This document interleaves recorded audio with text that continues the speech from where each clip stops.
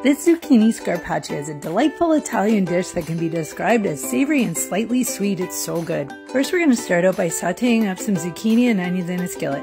Now, to a bowl, we're going to add flour, cornmeal, salt, and Italian seasoning, and then I like to add in fresh cracked pepper, and then we add a cup of water and then that zucchini onion mix.